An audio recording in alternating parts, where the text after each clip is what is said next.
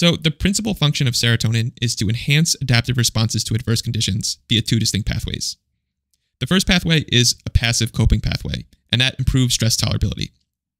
And the second pathway is an active coping pathway, associated with increased plasticity, which can improve a person's ability to identify and overcome a source of stress by changing their outlook or behavior. The first pathway is mediated by the 5-HT1A receptor, and the second pathway is mediated by the 5-HT2A receptor. So the person is in a stressful environment, and the brain releases serotonin. And the serotonin starts by initially hitting the 5-HT1A receptors, and this allows the person to bear the stressor stoically. Hopefully they'll soldier on, or the problem will go away, or something will naturally change. But let's say that this adversity happens for a really long time, and it's really bad, and then the serotonin passes some threshold, and now it starts acting on the 2A receptors.